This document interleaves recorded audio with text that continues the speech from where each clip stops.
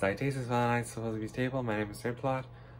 Sorry if I look really pink right now. Well, actually, I'm purple.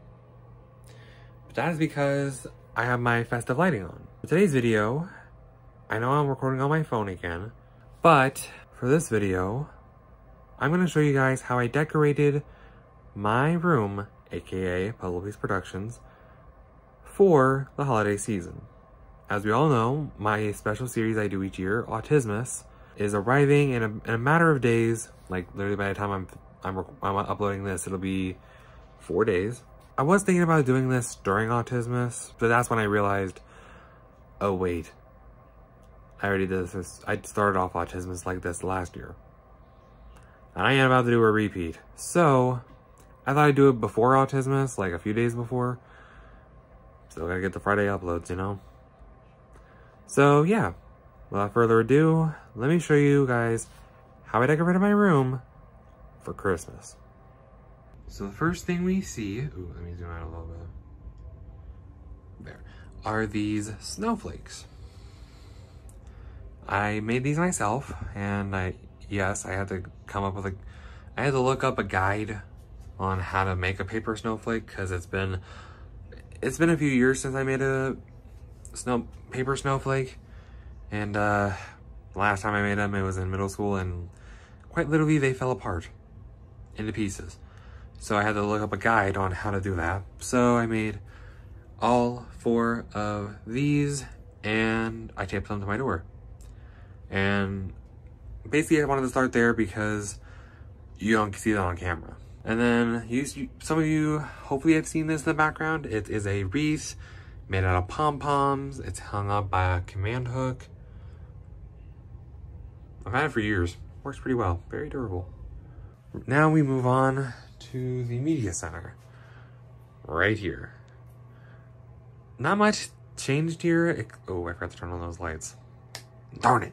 So basically, I hung up this holiday garland using some Scotch tape, which I think my Scotch tape might be expired. Can Scotch tape even expire? Because this adhesion on this thing, not very well. Like, I have to do that once or twice a day, if not every hour. But yeah, hung up. I know it's not at all symmetrical, but you know, screw it. And then we have green lighting on the LED light strip behind the TV. Well, behind the whole console area, actually. And of course, my screensaver on my TV.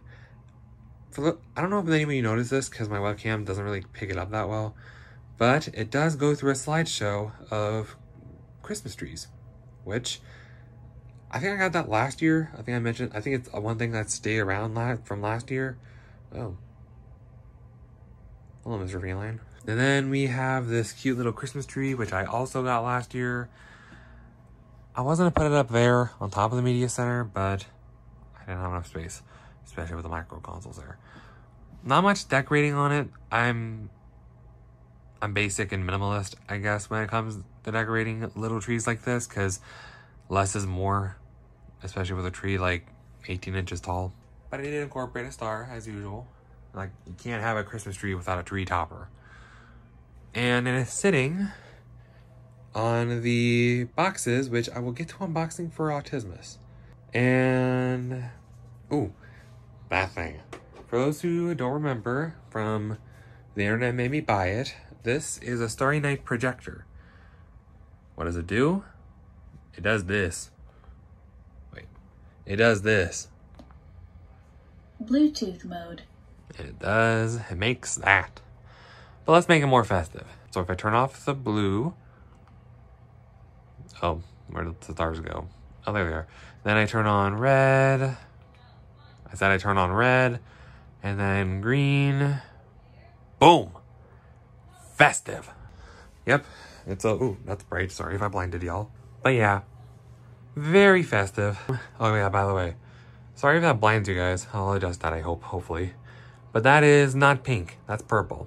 And then we have these, which I forgot to turn on as well. Just some twinkle lights. I taped them to the door. They usually go on the tree, but I didn't have the space for it. especially where the tree is currently. Stupid stutter. And then we move on to the desk, which is not entirely that festive, but oh well. We have a little snowman, which is currently replacing the 3D Illusion EV light, which I moved right there. Forgot to point that out. So yeah, this little snowman, I think it originally came from like Queen Hamsalot's work desk back when she worked full-time. Now she's a full-time grandma, stay-at-home grandma. So, and I help her out with my nephew a lot. So yeah. And other things I have on the desk are a little gingerbread cookie, which hangs out on the speakers, and this guy. This is a craft I made from Christmas a few years ago. Came with a pom-pom kit with Google eyes and some pipe cleaners. And yeah, I made the little dude over here. For those wondering his name, oh gosh, I never made him. Oh gosh, I never gave him a name. I'll figure out something, don't worry. And then the last thing we get to is the bed. Let me zoom out. Much better. Here's the bed, which, for those who know, I usually have a duvet, which is currently in storage right now. But currently, I don't really have a Christmassy duvet cover to put on the duvet insert, which is kind of a bummer because I really want a Christmassy duvet. Like, I usually have a Snorlax one, but that's not festive at all. So I decorate my bed like so. And for those who remember Autismas last year, yes, I have brought back Kelly the Eevee, Solar Flare the Flareon, Speedy the Jolteon, and Crystal the Vaporeon, who were sitting right behind me back when I used to film on my bed. Well, for last year anyway. And then I have these pillows, which this is not drawn on. That's actually an iron-on with like a cricket. And the scarf and the beanie it's wearing, the beanie it's wearing are actually hot glued on there. So that's pretty cool. I feel like Queen Hamsalot and her sister, one of my aunts, basically got that for like, so my aunt could do a cricket business, but they tried to make one of these, couldn't figure it out. So that was just a prototype version that still looks pretty cute. And then these shirts, these pillows, were actually made from shirts by both my papas. God rest their souls. This pillow was made from my dad's shirt, and this one was made from my mom's dad's shirt. And my aunt, who makes the cricket stuff, very talented craftswoman. This blanket is I think I got this from like Kroger or something. I would say it's looking nice, but I already have a hole in it. Ah, that's annoying.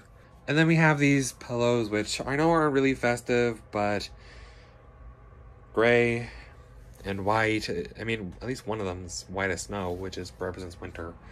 And then the sheets are like a plum purple, like a deep plum, honestly. So yeah. And I did have something on this wall, which I know looks bare right now, but I took it on a poster, made this like 4-tier painting, like with glitter glue and computer paper that says I'm dreaming of a white Autismas, but the tape I was using, it just wouldn't stick. Like every 2 hours I would have to re-stick it. So about a week I had enough, took it down. And then there's Squire Squealer, just chilling like a villain, you know what I'm saying? So I think with that being said, that's the room tour. So yeah, I think that'll do for this video, guys. Sorry if the video is a little short. I feel like this video is a little too short. Oh well. But yeah, I still hope you enjoyed this video of how I decorated Puzzle Piece Productions, aka my bedroom, game room, studio, office, for the holidays. And if you did, drop a like you're dropping the bass. Wow, wow. Give the subscribe and the Autismicity smack.